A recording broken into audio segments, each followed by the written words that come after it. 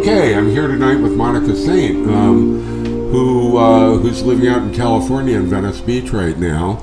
You used to live in Philly, didn't you, Monica? Yes, I did. I went there for art school, and I stayed there for a couple of years. Yeah, you went to my alma mater, I think, the Pennsylvania Academy of Fine Arts, right? Yes, I did. Yeah, that's great that you were able to do that. Tell us a bit about your background in art other than that. You hail from China, right? Yes, I'm from China, and I'm from the south part of China. And I'm from a very, very small city. My family, they never support me to be an artist. But when I was a kid, I've always had a dream to become a professional artist. When did you start seriously considering that as an adult? Well, I guess I started after I moved to United States. Mm-hmm. How old were you when you moved over here? I was 22. You came on your own?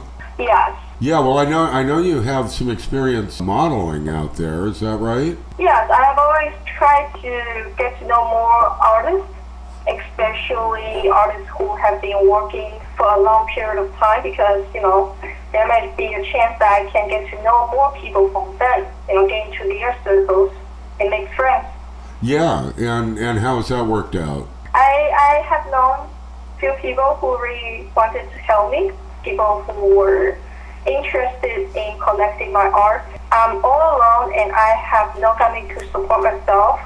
I do not have enough money, so I was looking for some supporters, like some people call it sugar daddies, pay for my bills, and in return that I will travel with them. The good thing is I got a lot of money that I need to invest in my art. Yeah, these lip paintings that you've started doing, certainly interesting. Later on, I just started painting this lip painting because I personally do not like the way they see. It's kind of ironic, you see lips on the vegetables, and some people do see women like us as, a piece of vegetable, nothing. Yeah, just a generic sort of something. Yeah, I think you know what I mean. How men look at women sometimes. I'm not saying all the men are all like that. It's just that for my personal experience, especially when I was subjected looking for sugar daddies. Yeah. So I have to play the roles that they want to. So if they want me to dress up sexy, I have to. Yeah.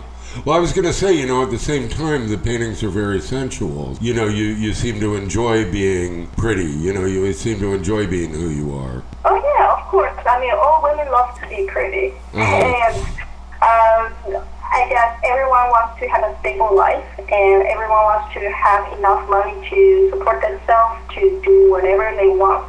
I'm really hoping these take off for you. They're so different than what you've showed me of your student work. There's a darkness to your earlier stuff. Did you go through some kind of change that brought you to a more serene kind of place? Yes, I would say that especially during my time in art school, I was quite depressed because I felt really lonely and hopeless. Even though people are always talking about everyone is born equally, I personally do not believe that. Some people born in wealthy families and they have already had everything they needed to invest in their art or careers. Yeah, I mean, it's a nice ideal, but it doesn't play out that way for most of us. Well, do you have a particular someone who's helping you out right now? There's a woman I met in Florida.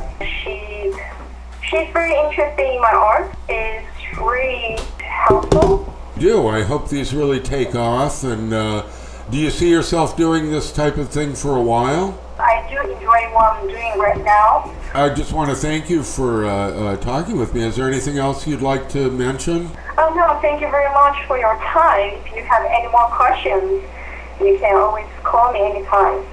Okay, well, thank you, and I'm looking forward to seeing what you do next.